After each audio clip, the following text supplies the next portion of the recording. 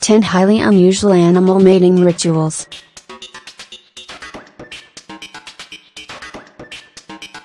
Have you ever gotten an email attachment of an animal doing something cute?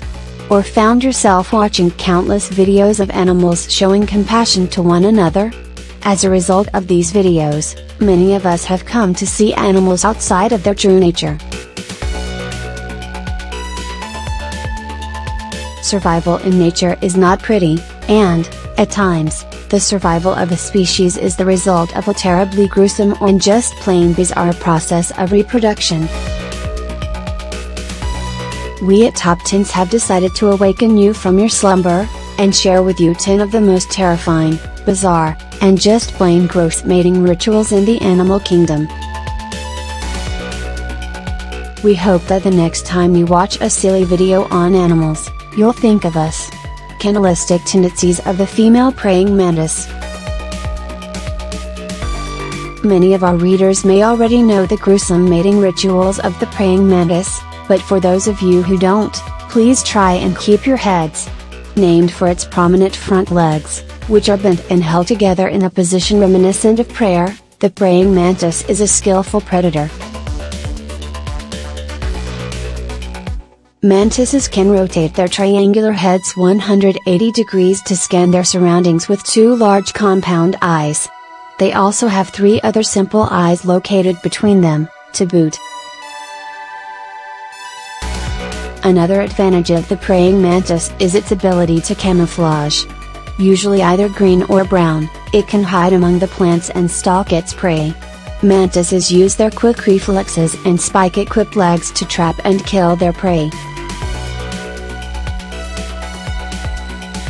Unfortunately for the male praying mantises, females view their own species as prey. The female praying mantis is unequivocally cannibalistic, luring males with her pheromones. The unsuspecting male engages in a courtship dance, and if selected, fertilization begins. During or after fertilization, the female praying mantis will see fit to chew off her partner's head. That's right, she'll bite off his head.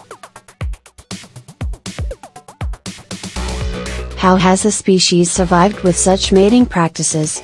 Apparently, laboratory observations have deemed that the headless mantis thrusts more vigorously without his noggin attached. Other studies cite sexual cannibalism as a way to increase the success and duration of copulation, which in some species can be a prolonged affair, lasting several hours. Lesson from nursery web spiders: never come empty-handed. Ever thought someone wanted you just because of your possessions? Well, nursery web spiders have no problem putting their cards on the table. Observations made by a team of scientists, led by Dr. Maria Albo, found that male nursery web spiders who brought their intended mate a nutritious gift in the form of an insect trapped in silk had more reproductive success than their counterparts, who brought the female no gift. To put it bluntly, female spiders were more likely to mate with gift-giving males.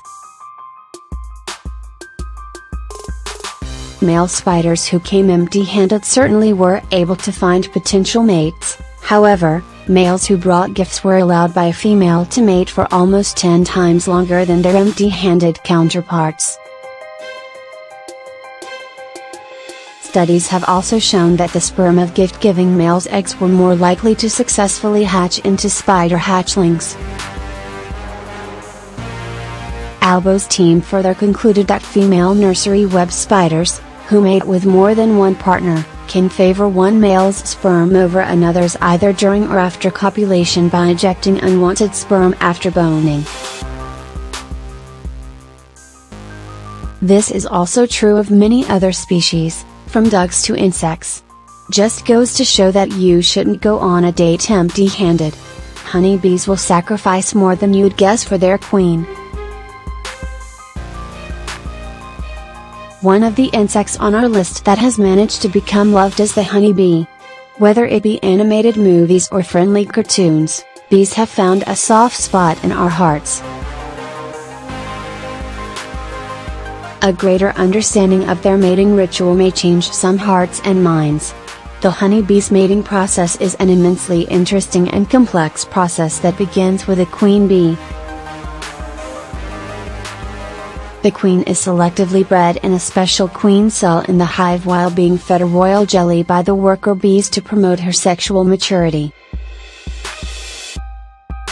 A virgin queen bee who manages to survive her rival's assaults will take a mating flight with a dozen or so male drones. The dozens of male bees that escort the virgin queen are chosen out of the thousands of prospects that serve the queen in the colony. Their selection will, however, come at a price. During the mating rituals, the genitals of the male bees explode and snap off inside the queen. As we learned with the praying mantis, the bizarre act has an evolutionary purpose.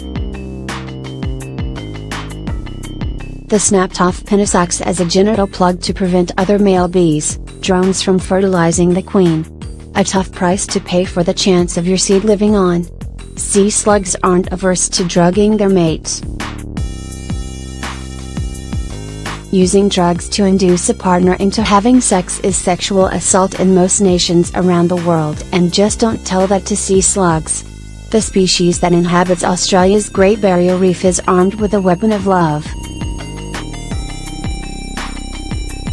The sea slug's weapon of choice is a hypodermic device for injecting chemicals that makes a partner more willing.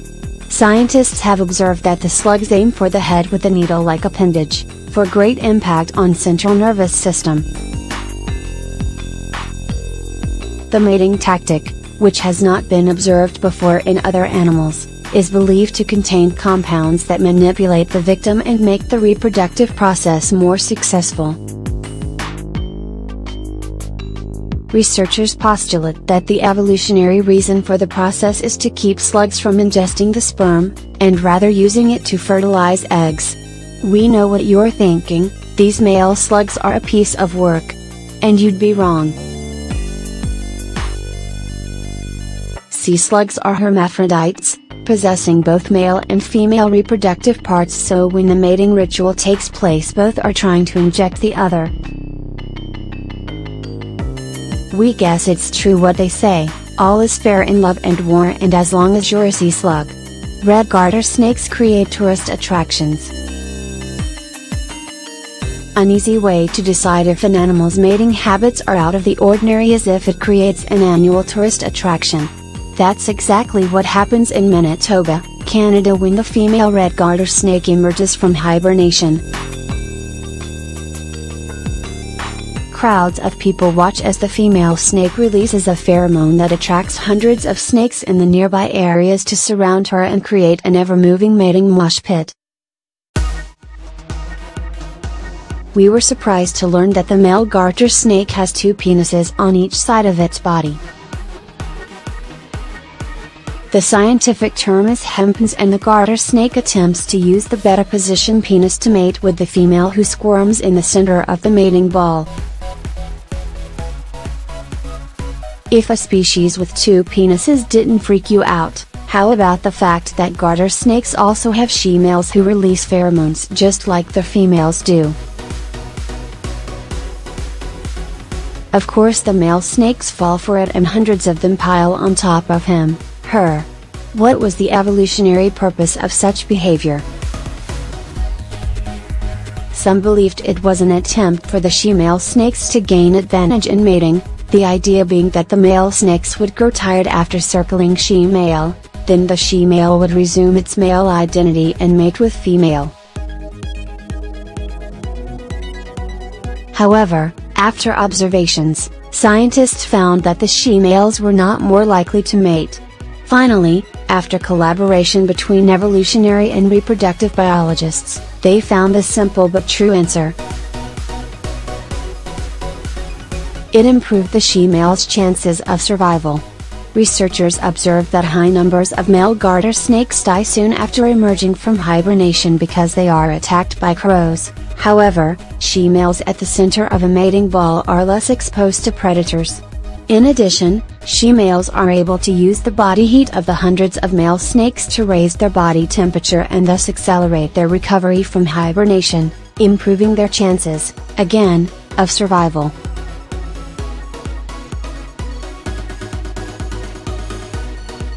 It's hard not to marvel at Mother Nature.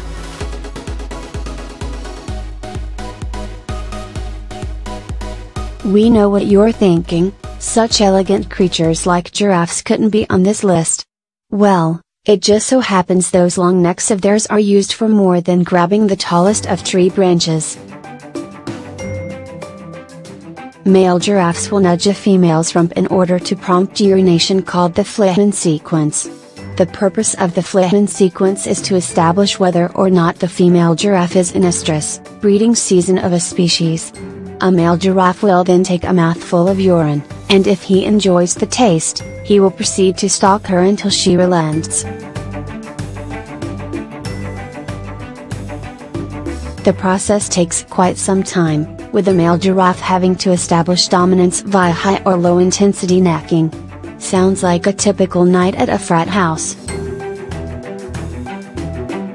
Another fascinating aspect of giraffes mating is that a high percentage of sexual encounters are between males.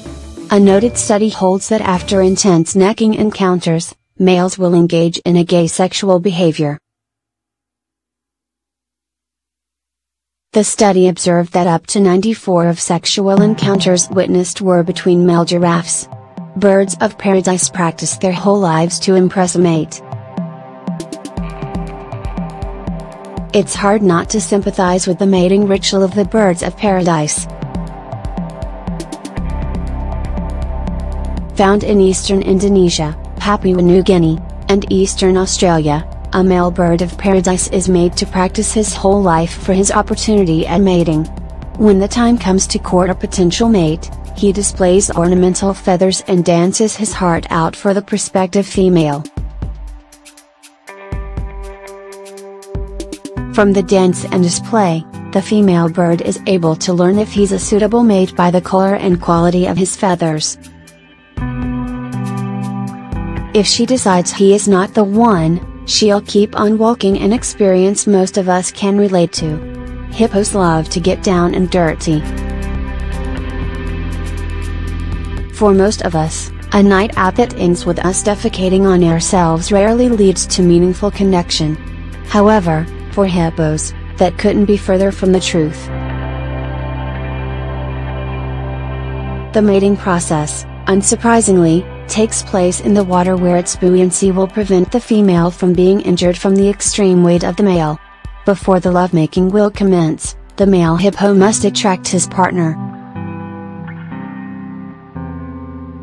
This is done by urinating and defecating simultaneously, with the male then twirling his tail around like a propeller, flinging his droppings in all directions. Somehow this tactic works and female hippos become drawn to the dominant male hippo in the group. White-fronted parrots take French kissing too far.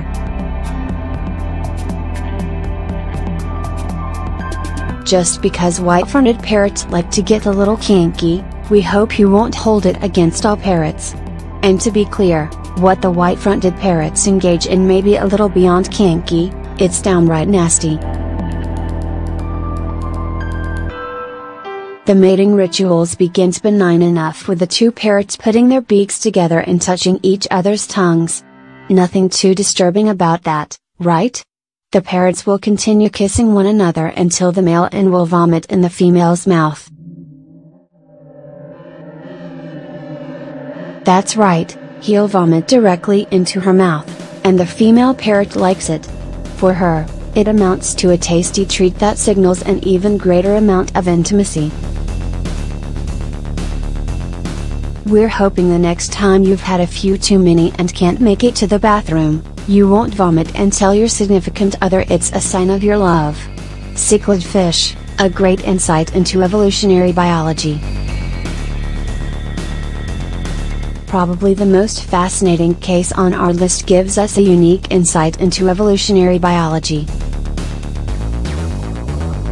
What is so interesting about the case of the cichlid fish is what it demonstrates about the role of the dominant male in the mating process and the subsequent suppression of beta males in the same groupings.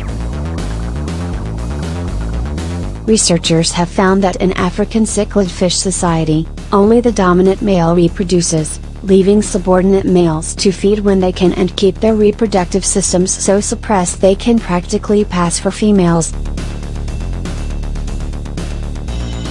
However, if the alpha male abdicates his throne, researchers have found that a once passive male will immediately take the place of the alpha male. Scientists have observed that a self-appointed alpha begins acting alpha within a few minutes of the disappearance of former alpha male. What we found particularly fascinating is that the new alpha male will have its sperm in top reproductive condition in less than a day.